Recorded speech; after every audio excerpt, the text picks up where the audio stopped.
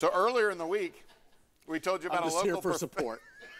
Told you about a local professor who was with NASA on New Year's Eve and New Year's Day when the New Horizons spacecraft made history by making a trip 4 billion miles away from Earth to get to a mysterious rock nicknamed the Ultima Thule.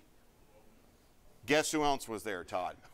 Who? Someone who knows about space and how to rock and roll. Here's the video Stryk shared with us. Okay. Okay. And one more thing. I just want to give a very special thank you for taking New Horizons to a whole new orbit to Brian May. Brian, please stand up. Everybody, please join me in this.